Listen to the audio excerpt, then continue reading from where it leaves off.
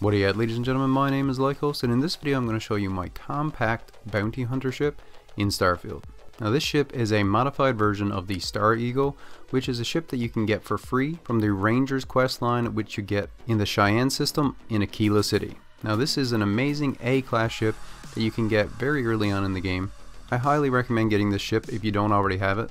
And as I said, it's an amazing ship, but one thing that I really didn't like about it is how large and complicated the interior is.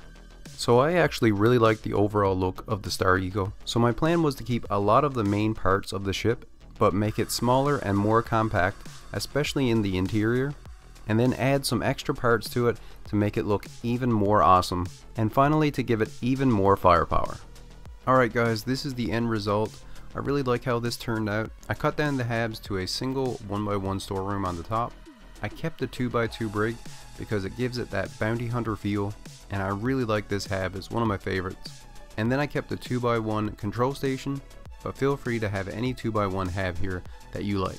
I changed out the cargo holds to 2 smaller ones because I wanted to give the ship a little more mobility, and then I upgraded both the reactor and the grav drive, but I kept them at a class A.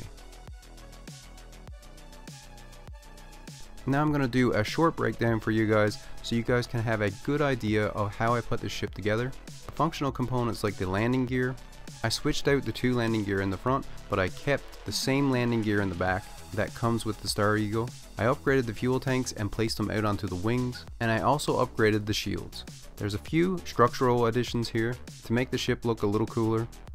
I especially like the engine brakes that I added to the front.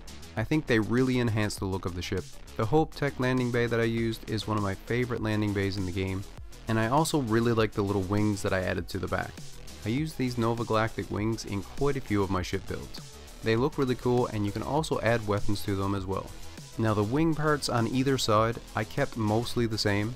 I did make it a little bit more compact by taking out the middle structural pieces, but the look of the wings is mostly the same and the engines are the same as well. Let me know down in the comments if you guys like this ship build. I hope this breakdown gives you a good idea of how I put this ship together, and at the end I'll give you a short tour of the interior.